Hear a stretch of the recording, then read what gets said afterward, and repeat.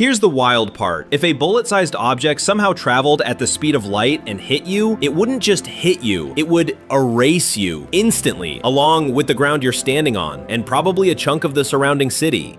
Now, if we're talking about a photon, a massless particle like light, you're getting hit right now, constantly. But don't worry, unless it's UV or gamma rays, they're just lighting your world or warming your skin. No big deal. But let's talk about real mass. Say a 10-gram bullet moving at 99.999% the speed of light. In space where there's no air resistance, it would still release as much energy as a large nuclear bomb. And all of it would be focused on the unfortunate shape of you. Boom, plasma cloud.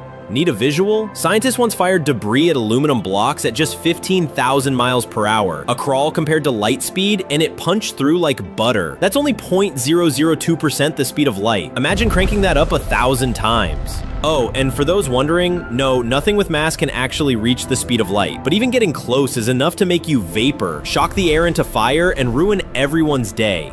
So yeah, light speed bullets, let's hope we never meet one.